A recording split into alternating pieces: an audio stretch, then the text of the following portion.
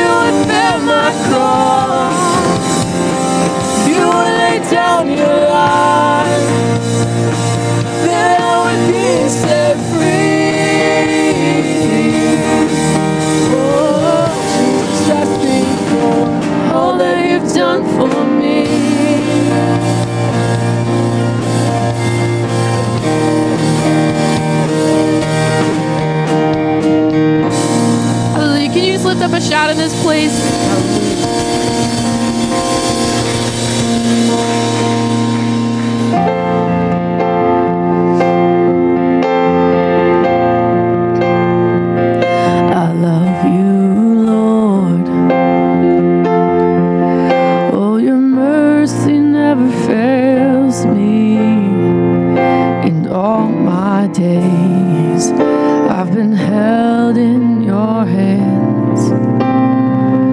From the moment that I wake up until I lay my head, oh, I will sing of the goodness of God.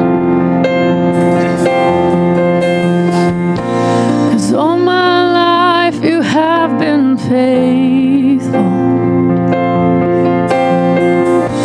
and all my life you have been so, so good. With every breath that I am able, oh, I will sing of the goodness of God. I love your voice. You have led me through the fire in darkest night. You are close like no other. I've known you as a father, I've known you as a friend, and I have lived in the goodness of God. And all my life you have been faithful.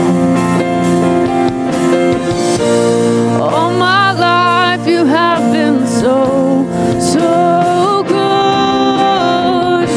With every breath that I am able, oh, I will sing of the goodness of God. 'Cause your goodness is running after, it's running after me. Your goodness is running after, running after me. With my life laid down, I'm surrendered now. I give you everything.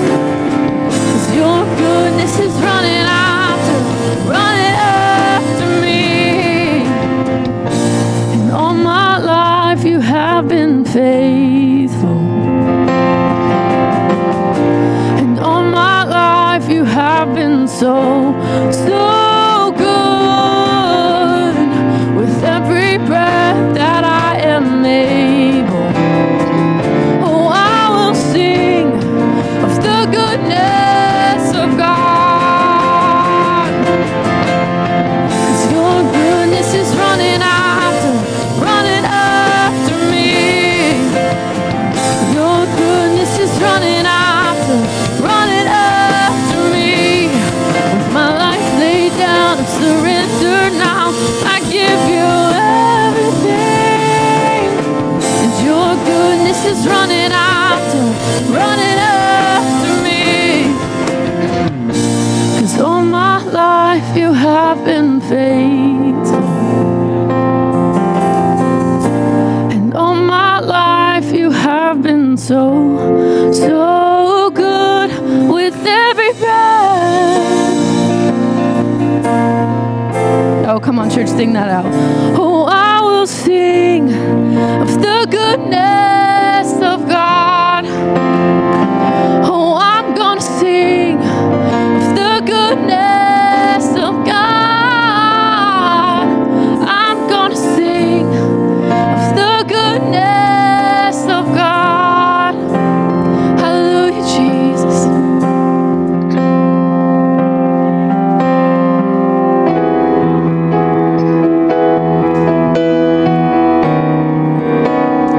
Oh, we praise you in this place, Jesus.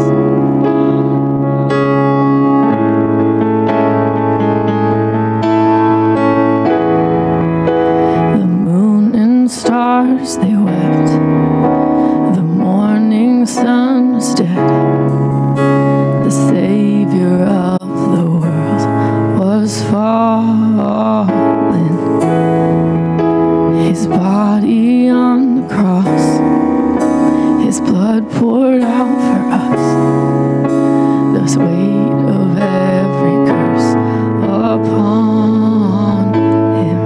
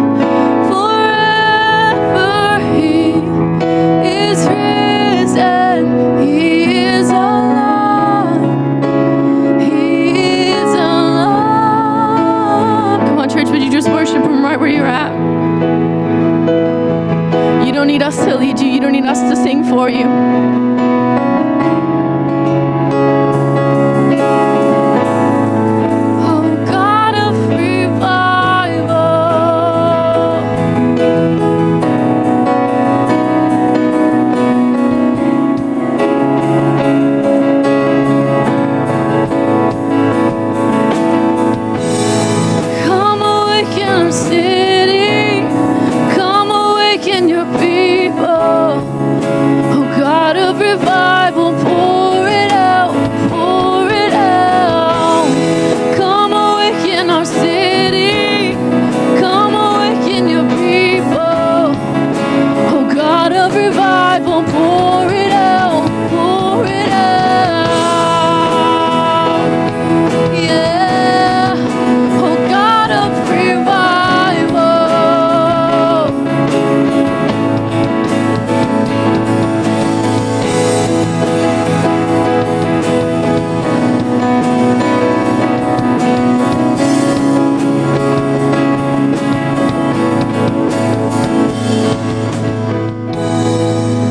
We sing hallelujah, we sing hallelujah, we sing hallelujah, the Lamb has overcome. Come on, church.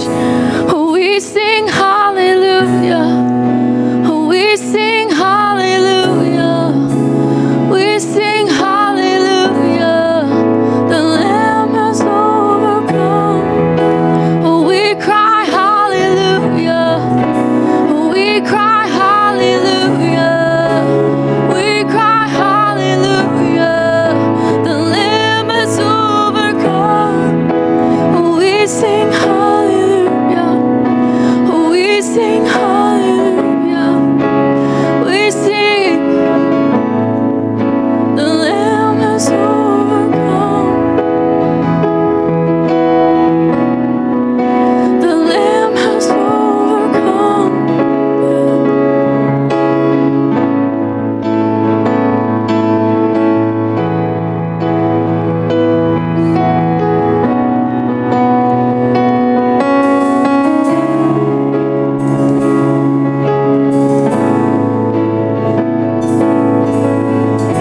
Praise your wonderful name, Lord God. Praise your wonderful name. Hallelujah. He has overcome. And because he has overcome, we shall overcome. Jesus said, in this world, you will have tribulation. But be of good cheer. I have overcome this world. His victory is now our victory. And we walk in the victory of Jesus today. And every foe and every circumstance has got to bow its knee. Everything in heaven, earth, and under the earth must bow its knee to the Lordship of Jesus Christ. Amen. The name that is above every name.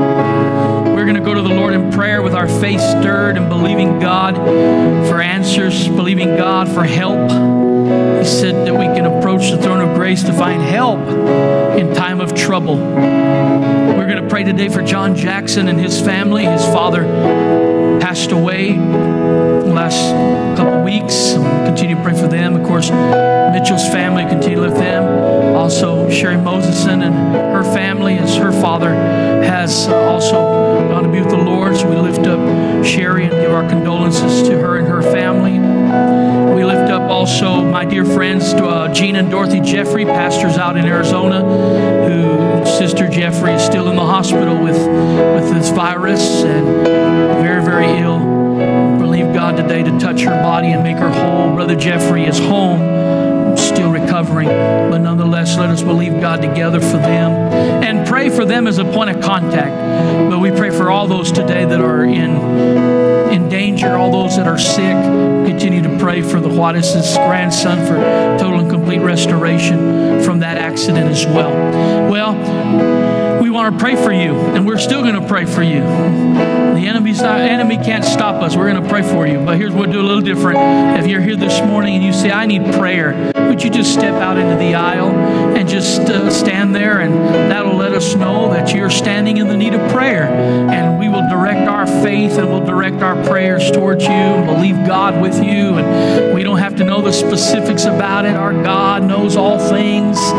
We're going to believe. We're going to have faith.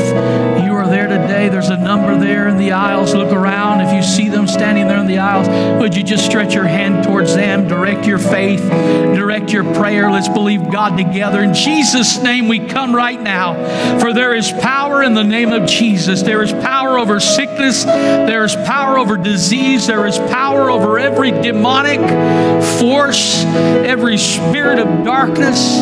Lord, in Jesus' name right now, we declare that you are Lord over us and over our lives and over our situations. God, right now, we join our faith together with the fellowship here of the redeemed. We join our faith together, believing for the hand of the Lord to come mightily upon those that are sick. We pray for Gene and Dorothy Jeffrey as a point of contact for as we pray and lift up all those right now who find themselves in peril of health and find themselves sick unto death, God, that you would stretch forth your hand and have mercy upon them, and the power of Jesus would flow mightily, Lord God, upon them from the top of their head to the soles of their feet.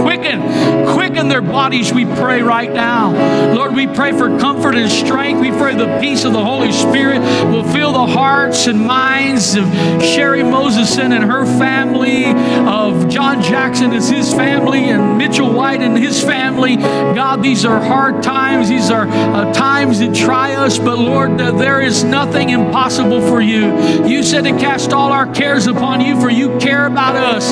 So today, Lord Jesus, we bring our needs before you, and we pray in the mighty name of the Lord that you would undertake on behalf. Lord, we pray for these families, those who have stepped out in the aisle. That's their step of faith, God.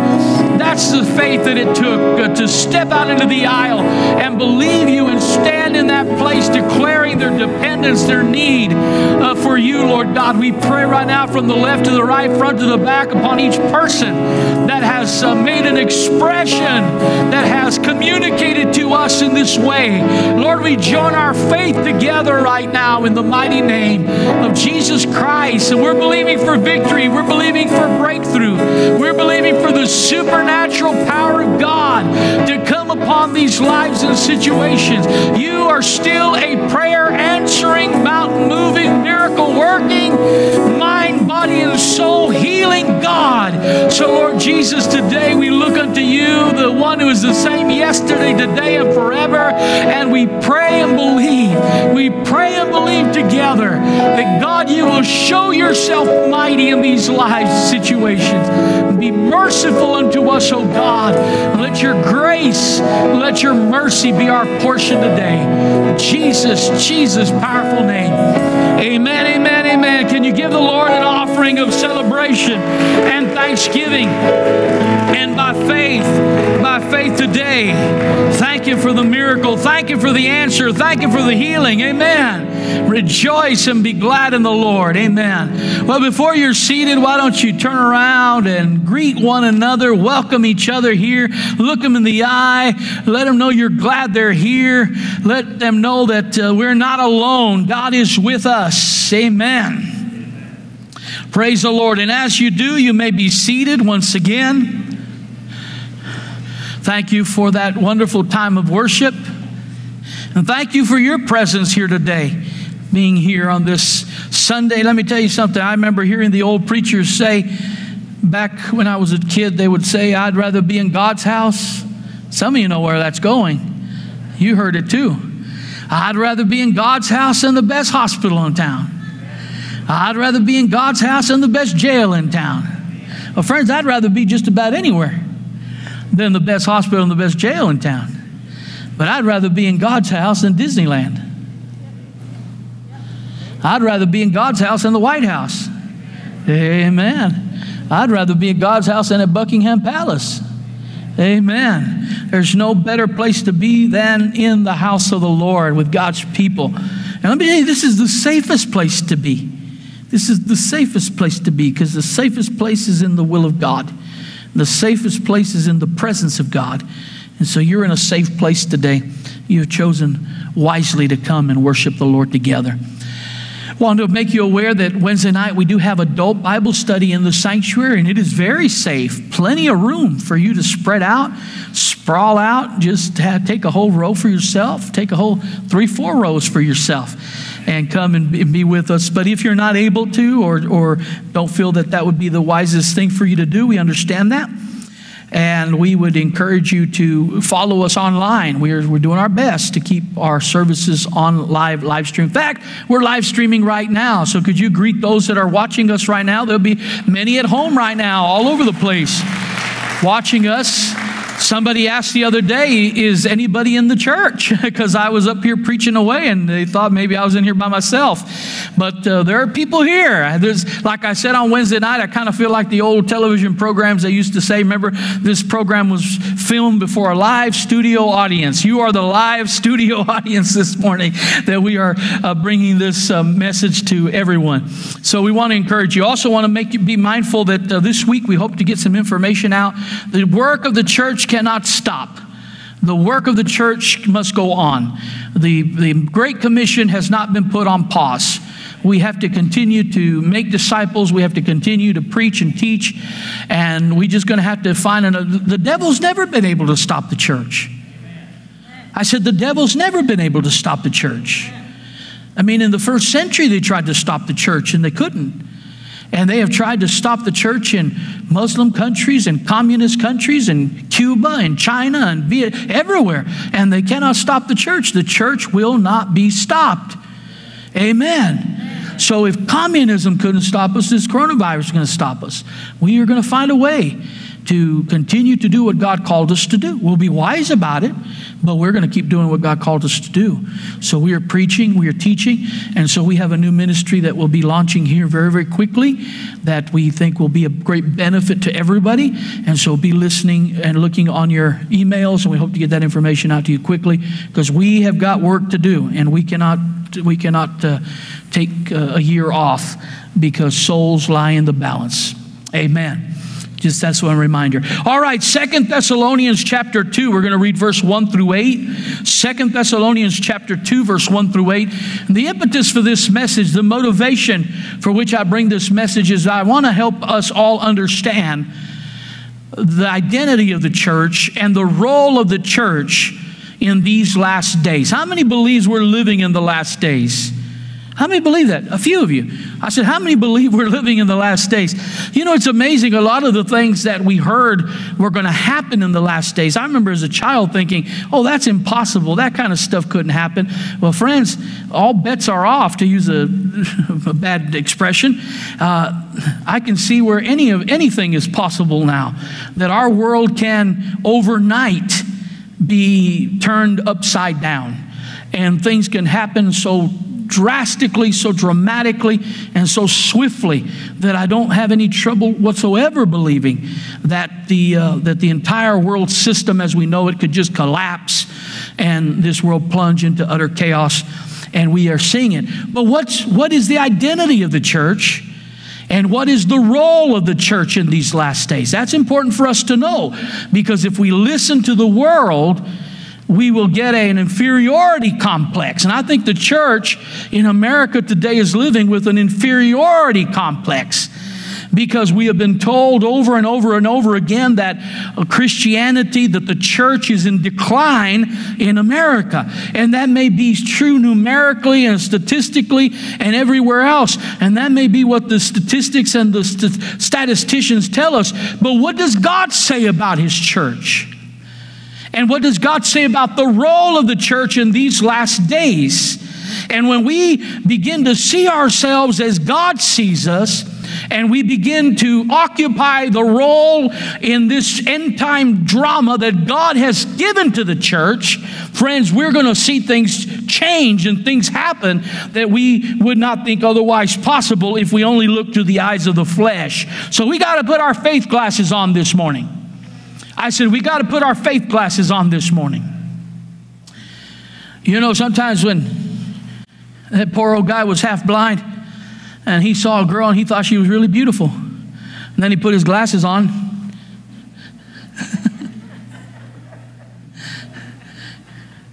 Well, we're the opposite. We take our faith glasses off, we see the church, we think, oh, that's terrible. Look at the church is just a mess. The church is just... But when we put our faith glasses on, we see the church in all the clothed in the glory and the splendor and the power of God. Amen. We don't see some decrepit diminished, declining old thing. We see a church that is brilliant. We see a church. You got to put your faith glasses on to see it, though, sometimes. But we walk by faith, not by sight. 2 Thessalonians chapter 2, verse 1 through 8 says this, "Now we request you, brethren, with regard to the coming of our Lord Jesus Christ and our gathering to him, that you not be quickly shaken from your composure, be disturbed either by a spirit or a message or a letter as if from us, to the effect that the day of the Lord has come. Let no one in any way deceive you, for it will not come unless the apostasy comes first." This is not just generalized apostasy, but the apostasy. There was a specific apostasy. "And the man of lawlessness," a specific man, "is revealed, the son of destruction," or the son of perdition, "who opposes," this man of lawlessness does, "and exalts himself above every so-called God or object of worship, so that he takes his seat in the temple of God, displaying himself as being God. Do you not remember that while I was still with you, I was telling you these things?" So this is something that Paul had already told the Thessalonians in person as he was with them, but somebody came in and began to perturb them. Somebody began to disturb them and cause them to become fearful or anxious. And so he has to send them a reminder and says, "Don't you remember that while I was still with you, I was telling you all these things? And you know what restrains him now." Now, the problem is we don't know. They knew because Paul had told them in person. But unfortunately for us, he doesn't. He says, "And you know what restrains him now, so that in his time he will be revealed," this man of lawlessness. "For the mystery of lawlessness is already at work. Only he who now restrains will do so until he is taken out of the way. Then the lawless one will be revealed," listen to this, "whom the Lord will slay with the breath of his mouth and bring to an end by the appearance of his coming." So today I want to talk to you about the church, the end-time church, who we are and what role we play in this end-time drama. And the role we play in this end-time drama is not later, but it's the role we occupy right now. What is the church supposed to be doing right now? Now, the Bible speaks of the coming of the Lord. He speaks of the day of the Lord. We use words like the second coming. We use words like the end times. We talk about the rapture of the church. And it's very easy for us to kind of lump all those things together and erroneously conclude that they're all one and of the same. But the coming of the Lord and the rapture of the church are actually two different events. Now, you may say, "Well, wait a minute here. I thought it was all one and it was just one big thing." You know, I'm from Arizona. In Arizona, we have mountains. Now, here in Texas, I'm told everything is bigger in Texas, not the mountains. The mountains are bigger out west. And I grew up in a valley in the shadow of a beautiful mountain range. Beautiful mountain range. And in the winter, of course, it'd be snow covered up there, that mountain range. Beautiful, beautiful. In fact, when I was a child, my uncle would take us up into that up to those mountains. He knew one of the ranchers up there who had a lot of acreage, and he would give us permission to chop down a Christmas tree. So we would go up there and we would pick out our Christmas tree and chop it down and haul it down the mountain. Beautiful. But from where we stood, many, many miles from those mountain ranges, it appears as if all of those mountains are one. But when you get to the first mountain, you discover that there are miles between one mountain and the other. And that is the way many times it is when we look at the panorama of eschatology, when we look at the panorama of end-time events. We are far from it and we are looking towards it. And the Bible, even the Bible writers were, and they see one big panorama, but that does not mean that they are all one event. And many times there's a distance between one event and the other. And so when we say, well, isn't the coming of the Lord Jesus Christ, isn't the end of time, isn't the rapture of the church, isn't it all one event? Not precisely. Often the Bible references several events that compose a single event. Let me explain. We talk about we're saved because of the work of Christ at Calvary. We talk about the cross. But when we talk about the cross, we're not just talking about the cross. When we preach the gospel and we tell people that we are saved because of the cross, we're really talking not about that one event isolated to those 3 hours on that day. We're talking about his suffering, beginning even at Gethsemane. We're talking about his suffering at the whipping post. We're talking about when he carried the cross up to Mount Calvary. We're talking about when they nailed his hands and his feet in the crown of thorns. We're talking about when he died. But we're also talking about when he was buried. And how many knows that when we preach the cross, you cannot adequately preach the cross without also proclaiming that the same Jesus who died and was buried is the same Jesus who was raised to life everlasting, and he's alive forevermore, the resurrection. But we talk about it as the cross. And so many times the Bible and many times in these things we're talking about an event, but it's really a series of events. The day of the Lord, the second coming, become overarching titles for a series of cataclysmic events. That the Greek is the parousia. These things that will happen, and I would tell you today are happening. And many people get confused with eschatology because they don't pay attention to the difference between the rapture of the church and the second coming of Christ. I want to share with you just a minute about that, because the first verse of chapter 2, the Apostle Paul says, "Now request you, brethren, with regard to the coming of our Lord Jesus Christ and our gathering together to him." And that gathering together to him is like a hen gathering her chicks underneath her wings to brood over them. And that's the Lord bringing his people under his covering. Many people get confused with these two things. The return of the Lord is imminent.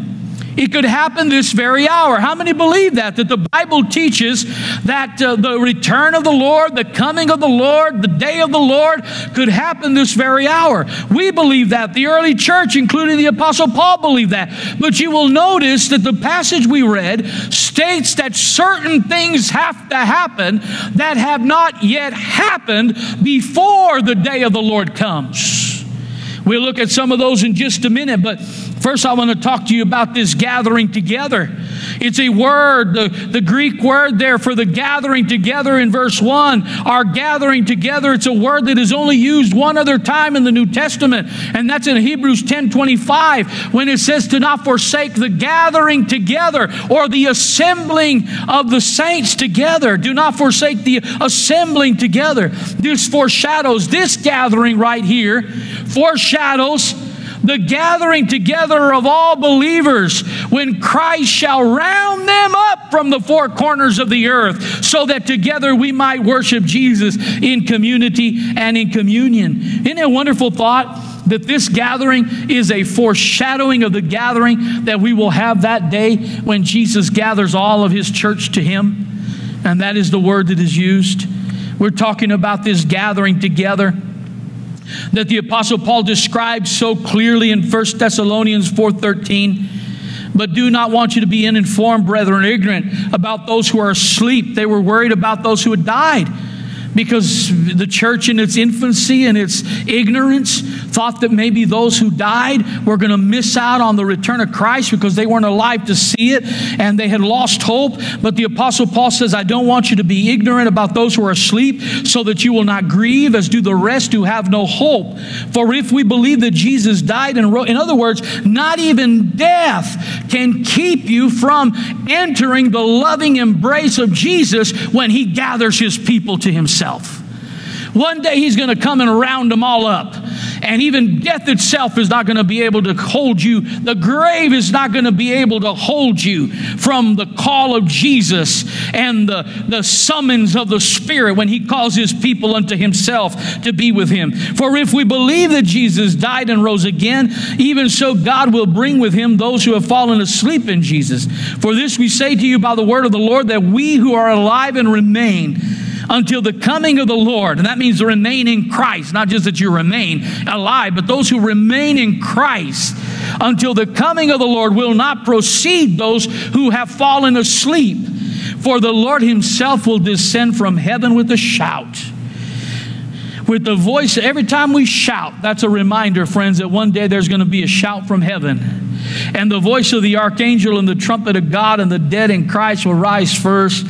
Then we who are alive and remain will be caught up together. That's that gathering together with Him in the clouds. Listen very closely to the words. To meet the Lord, where? In the air. And so we shall always be with the Lord. Therefore comfort one another with these words. In the rapture, Jesus comes for His church. At the second coming, Jesus returns to earth with His church. In the rapture, Jesus meets His church in the air. But at the second coming, the Bible tells us that His foot will strike the Mount of Olives. I've been to the very pinnacle of the Mount of Olives. And I could just imagine there across the Kidron Valley east of Jerusalem. And I saw the place where Jesus is going to put His foot. When the Bible says that when His foot strikes the Mount of Olives is going to be ripped in two. But when the rapture, He meets the church in the air. In the second coming, He comes with His church and His foot strikes the Mount of Olives. In the rapture, only the dead in Christ will be raised for recompense. At the second coming, all the dead will be raised for judgment. In the rapture, only His church will see Him. But at the second coming, the Bible tells us that every eye shall behold Him. The rapture can happen at any moment. But the second coming, listen very closely, cannot happen until certain things happen first. And that's what the Apostle Paul says in 2 Thessalonians chapter 2. He says, don't let anybody tell you that the second coming has already happened, or that it's happening right now, because these things have to happen before the second coming. Not before the rapture, but before the second coming. Some believe in no rapture at all, claiming that the church is already experiencing great tribulation. They point to the suffering of believers in other countries. But the great tribulation will not be regional or local. It will be worldwide. No doubt there's great suffering today, and in many places the church is suffering tribulation. That is great, but without minimizing the suffering that others are experiencing, we can say this with all certainty, that that is nothing compared to the suffering that the Bible describes during that 7-year period known as the Great Tribulation. You think things are bad now? Just you wait and see. If the world thinks things are bad now, if people think things are bad now, it has no comparison. What will happen. Others believe in the rapture at the end or the middle of the Great Tribulation. I don't believe that. And I'll share with you in just a moment why I don't. Now, we don't want to be arrogant about that. We always want to approach the Word of God with humility and recognize that there's limitations to what we know. God doesn't tell us everything we want to know. He tells us everything we need to know. He gives us all the information we need to be able to live for Him and be saved and inherit eternal life. He doesn't answer all of our curiosities and all of our wonderings and all of the things we'd like to know. So we understand that, and we approach it with a degree of humility, as we should. But I believe that that God will gather together His people before the tribulation. I believe that biblically. Here's why. 1 Thessalonians chapter 5, verse 1 says, "Now as to the times and the epochs, brethren, you have no need of anything to be written to you, for you yourselves know full well that the day of the Lord," there's that overarching expression, the parousia, "will come just like a thief in the night. While they are saying peace and safety, then destruction will come upon them suddenly. Like labor pains upon a woman with child, and they will not escape they will not escape but you. Brethren, are not in darkness, that the day should overtake you like a thief. For you are all sons of light and sons of day. We are not of night or of darkness.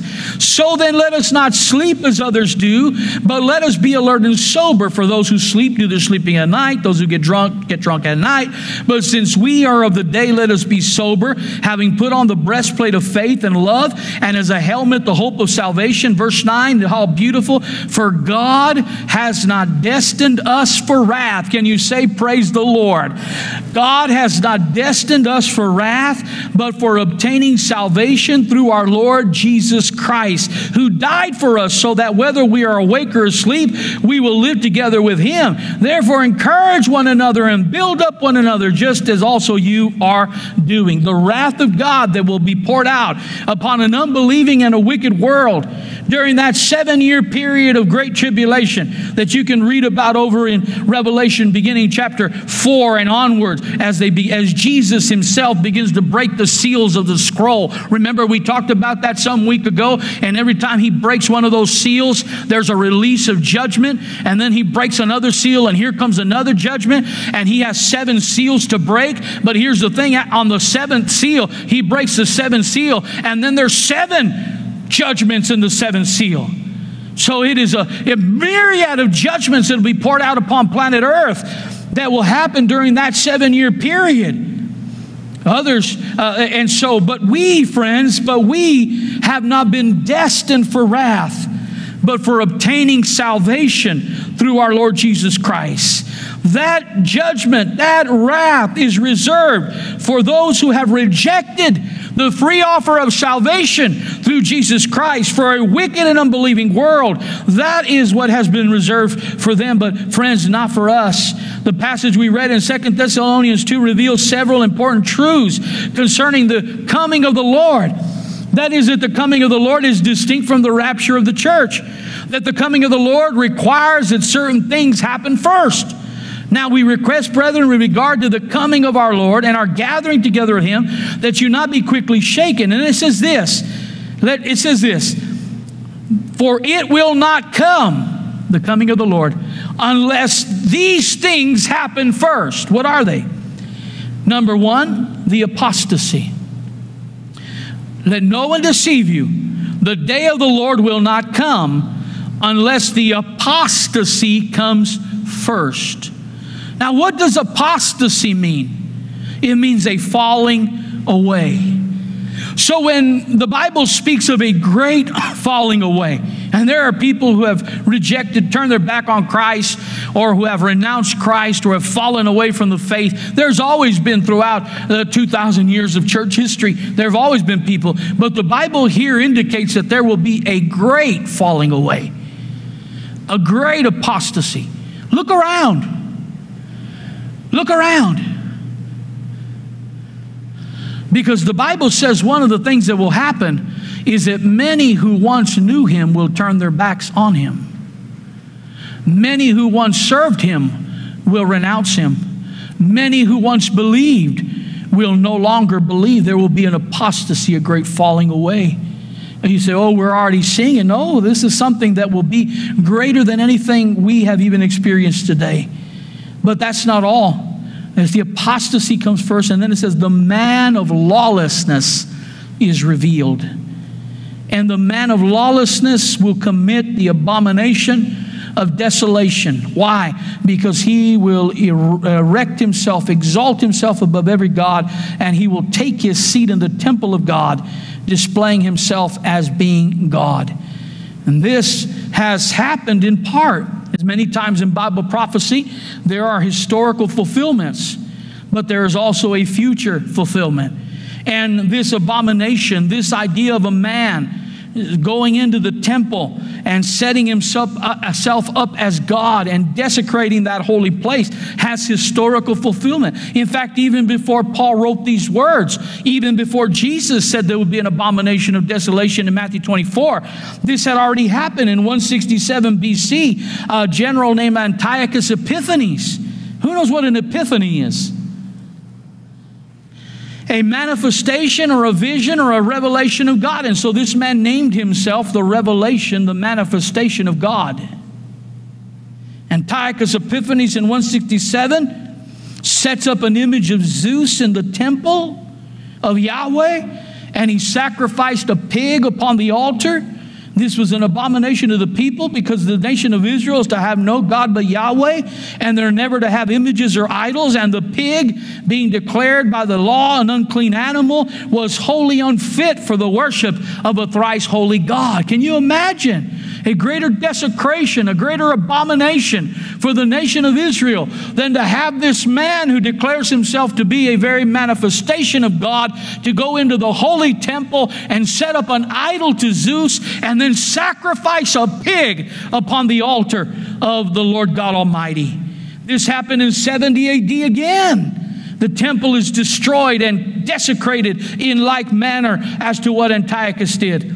But this also has a future fulfillment. The soon-to-be revealed man of lawlessness, or Antichrist, will exalt himself, take his seat in the temple, displaying himself as God. And friends, Christ cannot return. We're talking about the return of Christ, the physical return of Christ to this earth, until after the apostasy and after the revelation of the Antichrist, the man of lawlessness, and that he commits the abomination of desolation. As Christ was first in mystery, this is, Fawcett says, as Christ was first in mystery and afterwards revealed, so the Antichrist is first in mystery and afterwards shall be developed and revealed. As righteousness found its embodiment in Christ, the Lord of righteousness, so sin shall have its embodiment in the man of sin. Jesus was the incarnation of God, and this man of lawlessness will be the very incarnation of evil. 1 John chapter 2, verse 18 is where we get the term, the title, Antichrist. 1 John 2:18, the Apostle John, the same one who had the revelation, incidentally, said, "Children, it is the last hour. And just as you heard that Antichrist is coming." How many have been hearing that Antichrist is? I've heard that since I was a boy. Well, guess what? They've been hearing that since first century. John said, "You heard that Antichrist is coming." He says, "But I got news for you. He's not coming. He's already here. Even now, many antichrists have appeared." From this, we know that it is the last hour. And friends, I think that it is no coincidence. We're talking, of course, the spirit of Antichrist, the man of lawlessness. There's a term that you're hearing it more and more often now. How many have heard the term anarchy? It's a term that really was not a part of our experience. That would be something that was just absolutely foreign to what you would think would ever happen. But do you realize now there's a growing number of people who support anarchy? You know what anarchy is? Lawlessness. The spirit of lawlessness, the spirit of the Antichrist, the spirit of anarchy that is in our world today. And this is what the Bible says was going to happen. And by this you will know that it is the last hour. And so the spirit of Antichrist is already here and has been here for 2,000 years. But he has not yet been revealed. And he says here, there have been many antichrists. And probably if we were to look throughout history, we could find many who were so evil, who were so wicked, who were so cruel that they would absolutely serve as people that we could say they were animated, they were possessed by the spirit of Antichrist. And there's been many, and there are many today. First, but the Bible says that this, though it's here and it's been here for 2,000 years, it cannot yet be revealed until this happens. 2 Thessalonians 2 reveals that the man of lawlessness cannot be revealed, I love this, until the restrainer is taken out of the way. You know, he said to the Thessalonians, what restrains him, so that in his time he will be revealed. For the mystery of lawlessness is already at work. Only he who now restrains will do so until he is taken out of the way. Then the lawless one will be revealed, whom the Lord will slay with the breath of his mouth and bring to an end by the appearance of his coming. Some Bible scholars actually believe that the identity of the restrainer, he who now restrains, was the Roman Empire. Now, there's some problems here. There's some problems here because the Roman Empire has ceased to exist. And if the Roman Empire was the restrainer, then the Antichrist should have been revealed. But he has not yet been revealed, meaning that the restrainer is still in place. The restrainer has not yet been removed. That may have been a partial historical fulfillment, but the future and ultimate fulfillment of the end-time restrainer of evil is not the Roman Empire. It is the Spirit of the living God that has taken up residence inside redeemed humanity, otherwise known as the church of the Lord Jesus Christ. Friends, we're talking about our identity and our role in these last days. What is our identity? The church is the great restrainer. And what is our role? To hold back the darkness, to hold back the lawlessness, to restrain the spirit of darkness and hell, to hold it back until the church be removed. I liken us unto a great big dam that is holding back the waters. But eventually God's going to lift that dam out of its place, and that judgment is going to flow upon the land, because right now, as much as the world hates us, and they do, as much as there are people out in the world who think that the world would be better without a church, and they're out there. As much as some people say, well, if the Christians are going to die and go to heaven, I wish they'd go ahead and get it over with and go, because we'd have a lot more fun without them. Yet they don't know that the church is holding back the darkness. That the church that is so despised by a wicked, evil world is the only thing that stands between them and the full onslaught of the wrath and the fury and the judgment of Almighty Holy God. Are you hearing what I'm saying? The church is that great restrainer, the power of the Holy Spirit. Clearly, Bible commentator Ewart said, clearly this day of grace in which the Spirit is at work, the gospel is proclaimed, and the church of Jesus Christ is being completed, will someday come to an end. Merciful God restrains the sinister powers who seek to destroy his work during the interim between Christ's first and second advents. However, when the last day comes, this restraint will disappear, and the lawless one will be seen for what he is. Just as long as there is light, the darkness is held back.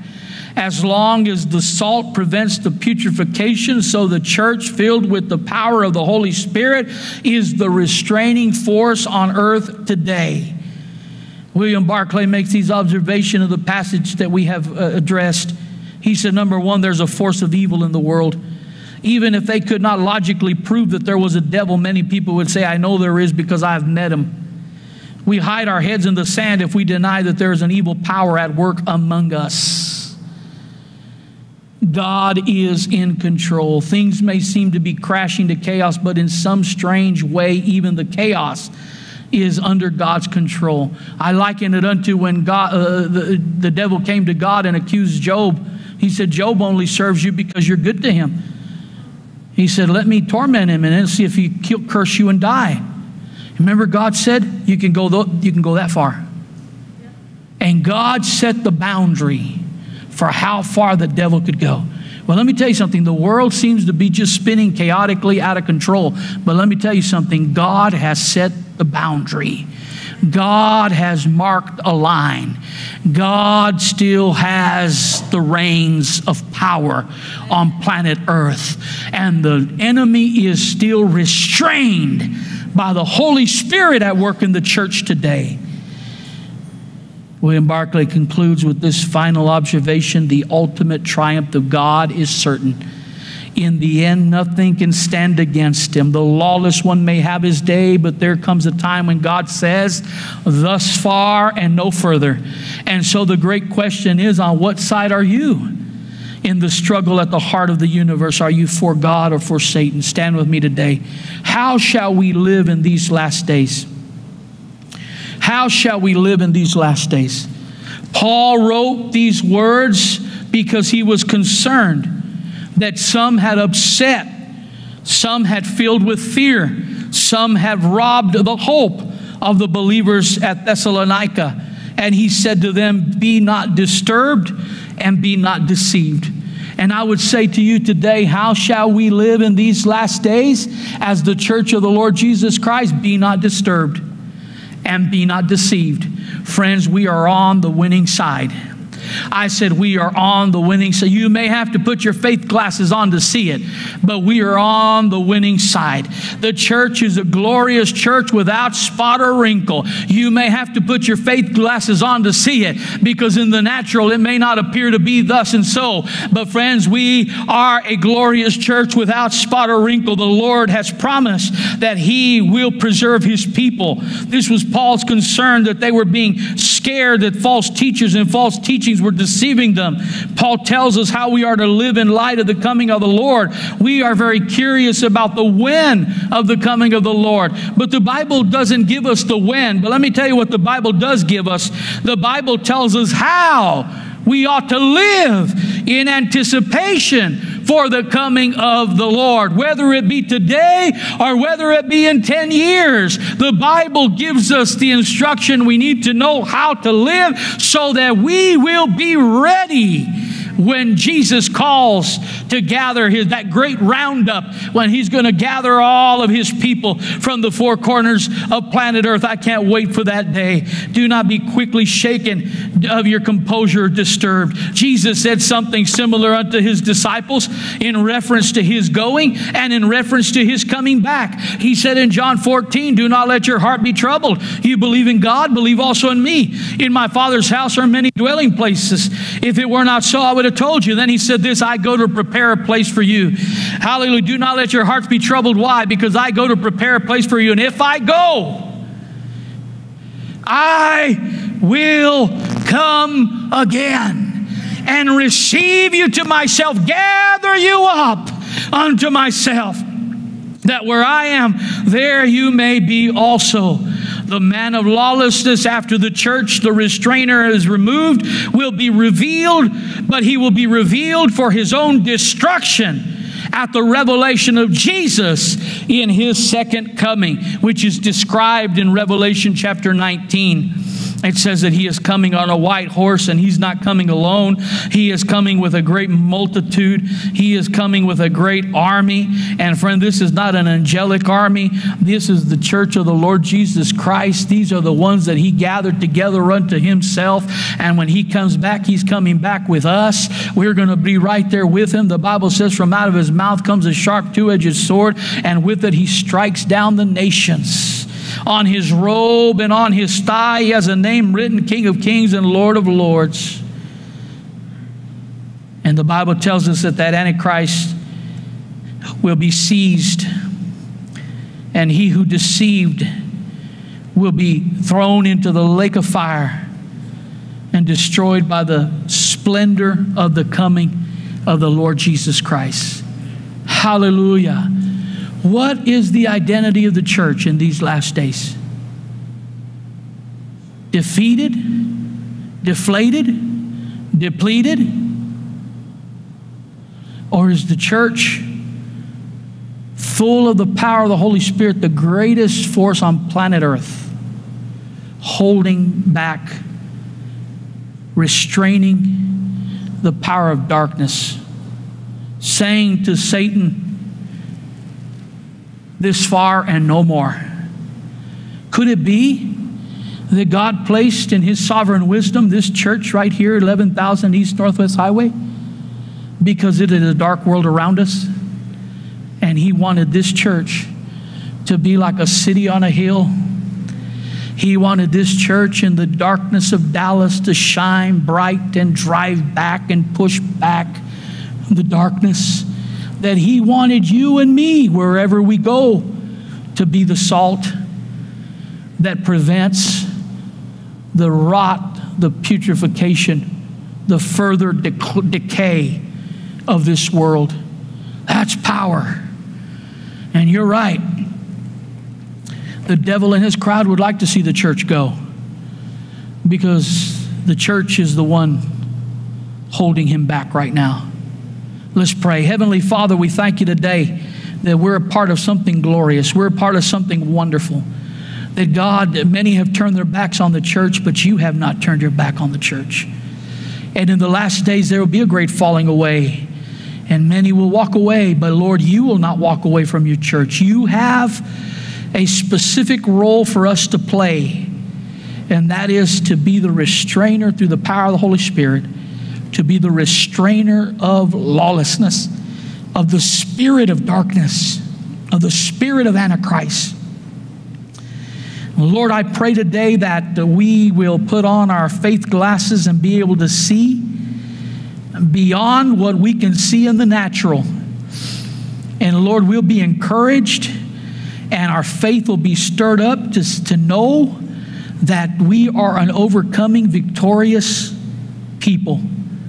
And Lord God, you're not coming for a church that's down in the dumps, defeated and busted and broke and powerless, anemic. You're coming back for a church resplendent with the glory of God that is giving the devil a headache every day.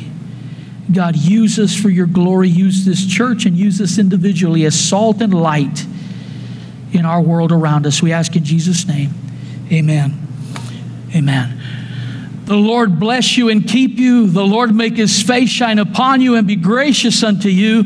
May the Lord lift up his countenance upon you and give you peace. Amen.